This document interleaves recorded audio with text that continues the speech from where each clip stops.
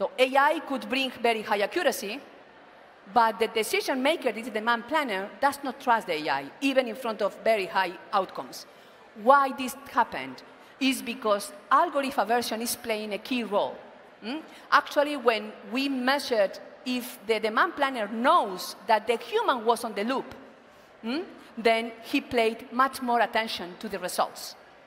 So again, we should pay attention to all this because we can pay a huge amount of money on all these implementations.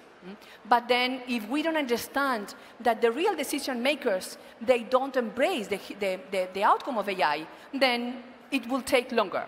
So being aware that the human and AI need to interact, need to create an environment of trust, then explainability should be there, that we train the demand planner in this case to rely more and more on AI, maybe showing that in front of this context, AI can help in X, Y, Z kind of percentage, then this really, accelerates the impact of AI.